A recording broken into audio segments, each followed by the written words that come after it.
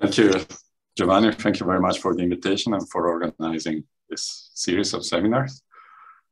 Also, I'd like to thank Aurelian for the excellent introduction. I don't have to talk about theory, so you heard it all from him. And so we can concentrate here on practical things. And also very important, I'd like to acknowledge the contribution to this work by the people that you see written on these slides. So our PhD students, Manuel Baumgartner, Viola Krisakova, Giacomo Sala, and our postdoc Eva Gurnaldi, as well as our collaborator from the Swiss Light Source, Paul Scherrer Institute, where some of the measurements were done, and in particular the team of Kevin Garello at IMEC, who made samples and contributed to the measurements and interpretations of this data. So you've heard from Aurelian how the spin orbit coupling can be harnessed to produce spin and orbital currents, and then these angular momentum currents can be used to manipulate the magnetization. What is really interesting about these so-called spin orbit torques is the fact that you can use them to control different effects, for example, magnetization switching, as well as high frequency oscillations, domain wall motion, excitation of spin waves. And also very important, these torques can be used to manipulate the magnetization of different classes of materials. So not only metal structures, but also magnetic insulators, 2D materials, as well as ferrimagnets and antiferromagnets. So they really provide a very rich playground for fundamental investigations as well as for applications. Now, the sort of a standard model of spin orbit torques is that you have a bilayer system in which one layer is, for example, heavy metal with strong spin orbit coupling. Passing a charge current in this material generates a spin or an orbital current. And this then angular momentum current accumulates at this interface with a magnet. Okay. And as it diffuses into the magnet itself, it then induces spin torques. And these spin torques, as we have heard, can be even or odd in the magnetization. And these are called the damping-like and field-like torques. Okay. They can be seen as the absorption of a magnetization current and the action of an effective exchange field on the local magnetization. Okay. If you consider different effects, for example, the Rashba-Edelstein effect or the orbital Rashba-Edelstein effect, as well as spin filtering by spin orbit scattering and precessional effects, you also get similar kinds of torques. Okay. And you can look at torques, but you can also consider the corresponding effective fields, which are often measured instead of the torques.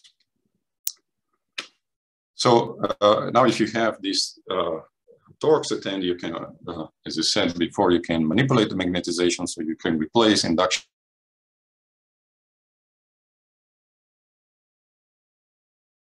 magnetization of tiny bits on a hard drive. You can do this by direct current injection into a magnetic structure. And this has been now known for about 2 decades for spin transfer torques. And this is also true for spin orbit torques.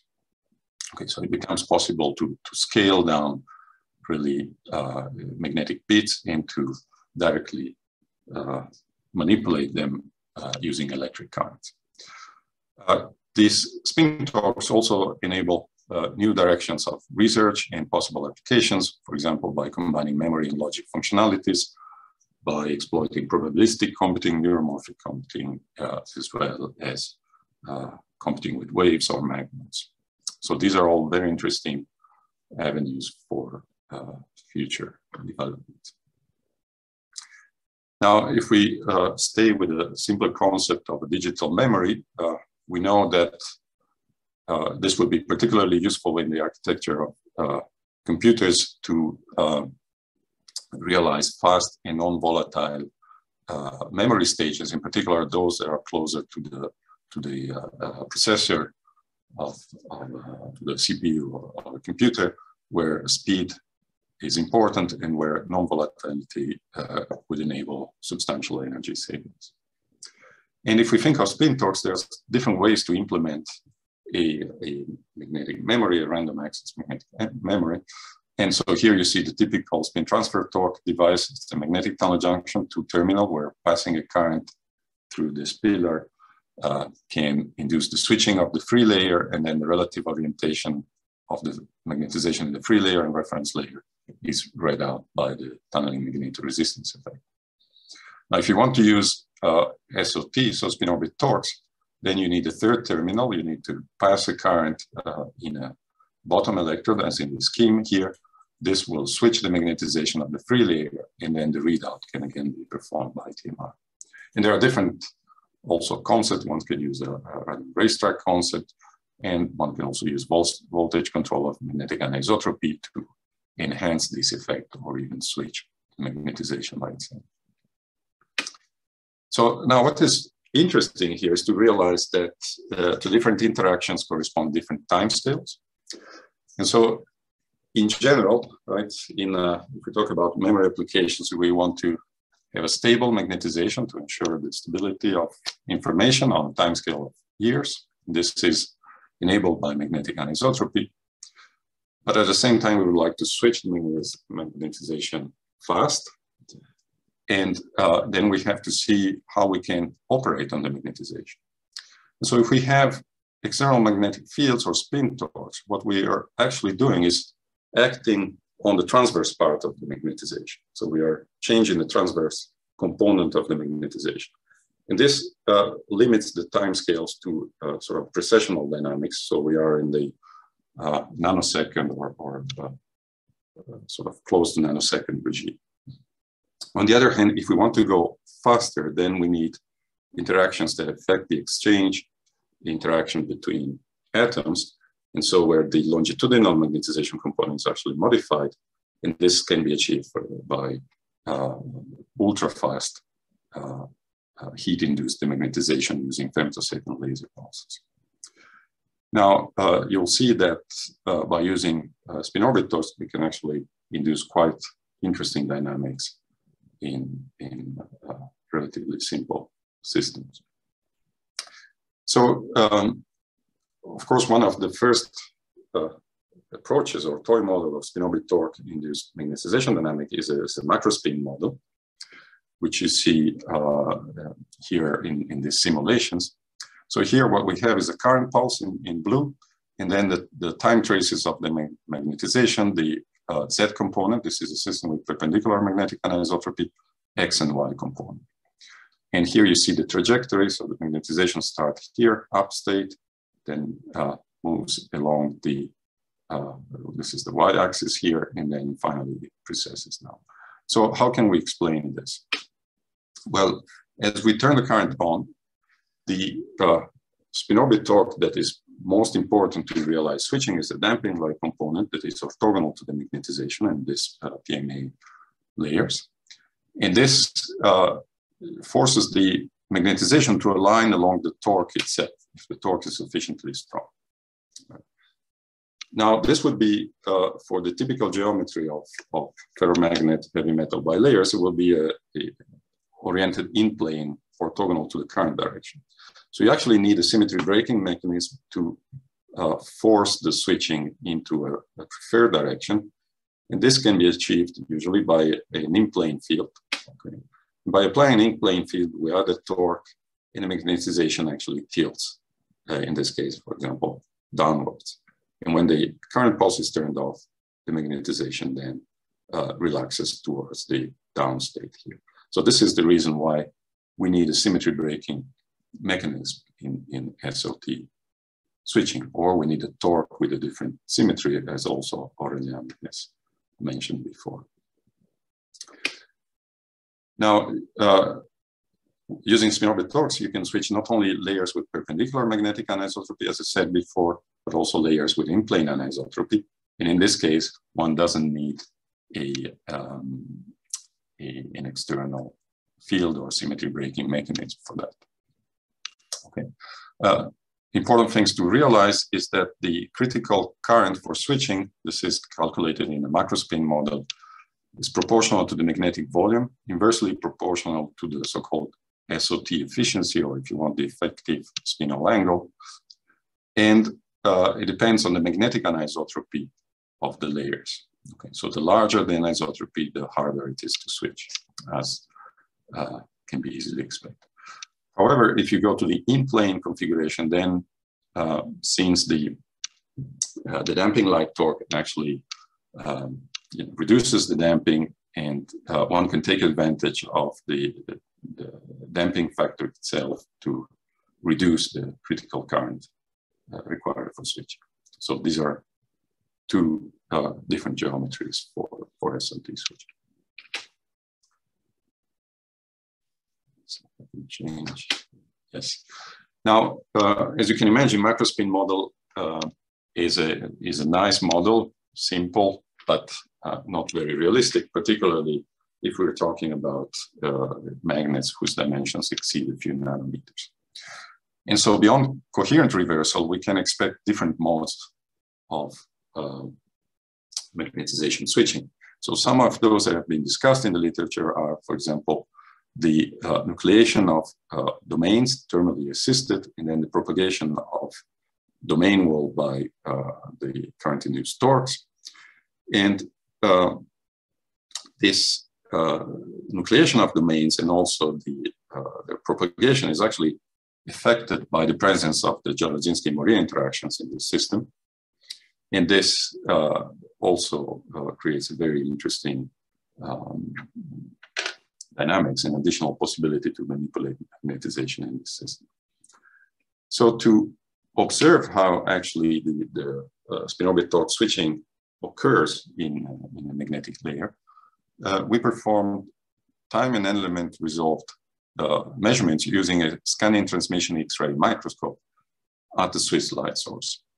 Here we focused an X-ray beam to a spot of about 25 nanometers. And we have here our sample, which is a magnetic dot sitting on a platinum current line. And we detect the transmitted X-ray intensity at the cobalt absorption edge. So we tune the photon energy to this value here, where we have the maximum X-ray magnetic dichroism contrast, which gives us sensitivity to the normal component of the magnetization. And we perform pump probe measurements, where the pump is a current pulse and the probe is an X-ray pulse. This is how it looks in a schematic. We have our positive and negative current pulses here, and we have our X-rays, and we probe the magnetization at different instances in time at different delay times with respect to the onset of a current pulse. And so this is a sort of a stroboscopic measurements of the dynamics here. So this is our sample holder. The samples are actually sitting here. These are silicon nitride membranes. And what we have on a membrane, these are the two gold electrodes. This is a platinum current line, and here we have a cobalt dot, as you see in this schematic here. And by measuring the transmitted X-ray intensity, we have low contrast or high contrast, depending on the orientation of the magnetization in the dot. Now we can perform this pump probe measurements, and this is the typical time traces of the current pulses in red and the integrated XMCD contrast on the dot in black. So what we see here is that as the current is turned on, the magnetization starts to change. Okay. It switches and it achieves the opposite state within the current pulse, the time of the current pulse. And then as we pulse in the opposite direction, we can revert back to the initial value. In this, the polarity of the switching depends on the orientation of the in-plane field, similar to what I explained before for the macrospin model. And we can see the spatially resolved maps here. Let's see if this works. Yes, so this is a movie showing the switching during the arrival of a current pulse for different orientations of the current and magnetic field. So we've seen positive and negative current and positive field. Now we have a negative field, positive current pulse, sorry, negative current pulse, and then positive current pulse. See if it works. Okay, doesn't work. But what we can derive from this movies is that for every one of these current pulses, we have a different nucleation point, and we have then the propagation of a domain wall in the direction that is diagonal with respect to the current. And this dynamics is very reproducible, because otherwise we wouldn't be able to observe it in a pump probe experiment.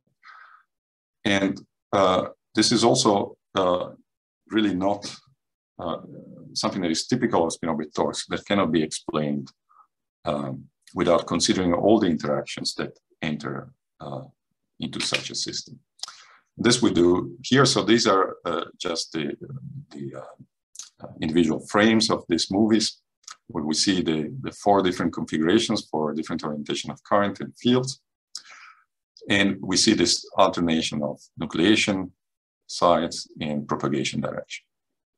Now, what we think is happening here is that we have dot with out-of-plane magnetization, but also Jaruzelski-Maria interaction that tilts the magnetization at the edges of the dot. And as we apply the external field that is required to break the symmetry in SOT switching, one side of the dot has a magnetization that is more tilted and the other one less. So this is the preferred side for nucleation of a domain wall. And when the current pulse is on, then the damping-like torque and the field-like torque both determine the nucleation point. And so it turns out that the field-like torque is what determines this offset along the vertical direction here, whereas the damping-like torque or the sign of the current determines the side of the dot where the switching begins. Now, these data also show that the field-like torque plays a role in the switching, in particular by lowering the barrier for magnetization switching, the anisotropy barrier. And this we see by applying an external field that can actually counteract or assist the field-like torque. And depending on the magnitude of this field, we can change the threshold voltage for switching from high to low value when 2 fields are assisting each other. And the field-like torque also increases the reversal speed, as well as modifies the tilt of the domain wall during propagation. These are simulations, by the way. Another important thing is that this peculiar magnetization dynamics, that is the ideal one, the one I showed you before, is not unique. So we have dots that present defects. We don't know exactly what these defects are. They can be, for example, lower magnetization at some point, or lower magnetic anisotropy at the edges or at the center of the dot. But still, what we observe experimentally as well as in simulation is that the SOT switching is very robust. It happens always in a reproducible and consistent way, even in the presence of defects. So this is very encouraging, because then we can really use this method for applications. And in fact, there have been different proposals and demonstrations of SOT switching in magnetic tunnel junctions, both perpendicular and different types of in-plane junctions with magnetization orthogonal or parallel to the current. Now, what is interesting about these devices is that now we have 3 terminal devices. And so we have actually different effects that can be used to manipulate the magnetization. So one is the spin transfer torque.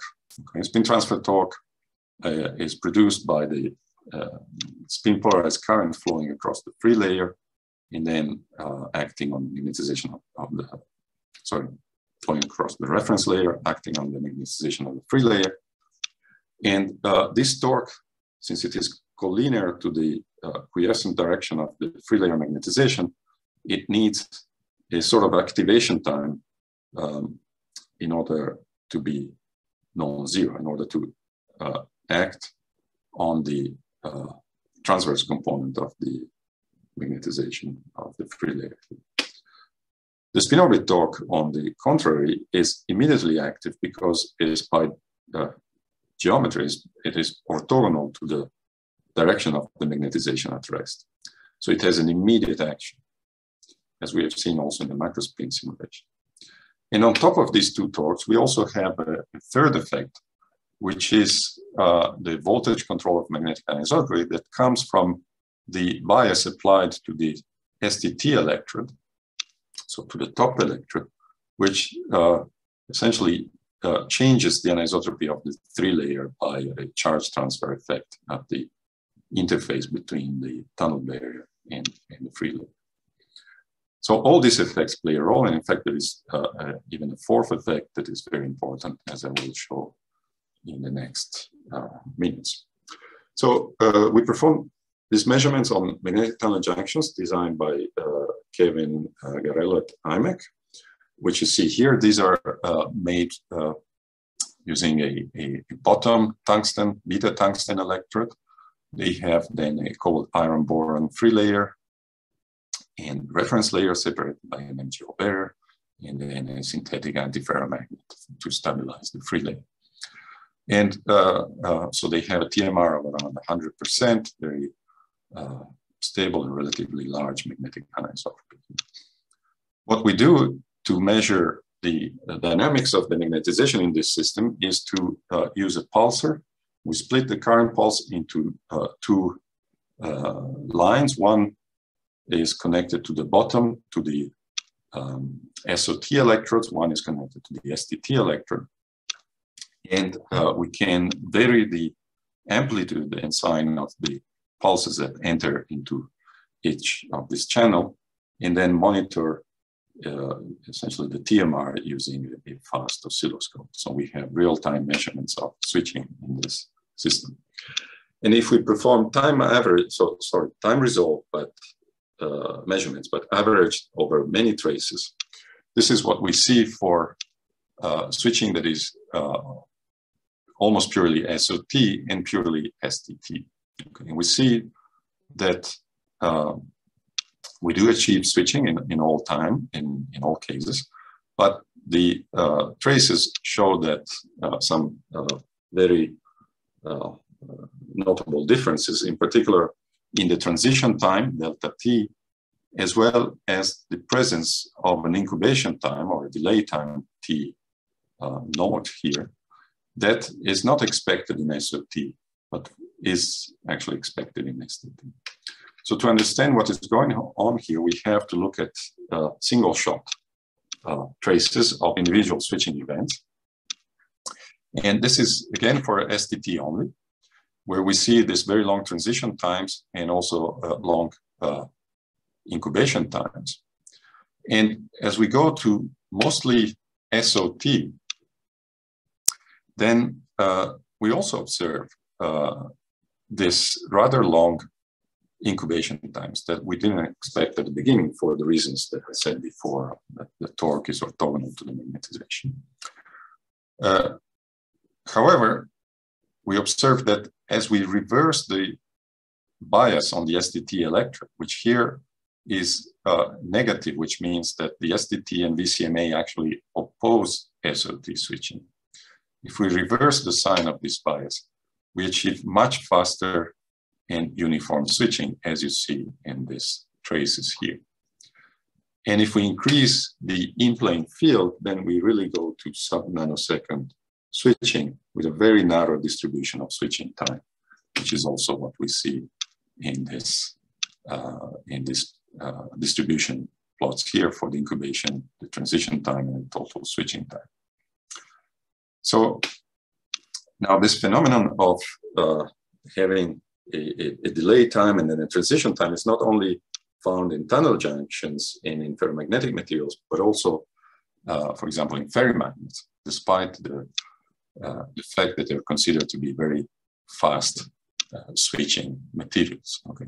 Here we have measurements carried out not in tunnel junctions, but in a gadolinium iron cobalt dot on a platinum current line using a time-resolved Hall effect technique that is described in this paper. And what we see again is this type of traces where we have a finite delay time and then a transition time. And we also see that we can reduce this both times by increasing the SOT bias or the SOT current. Okay, these are the distributions.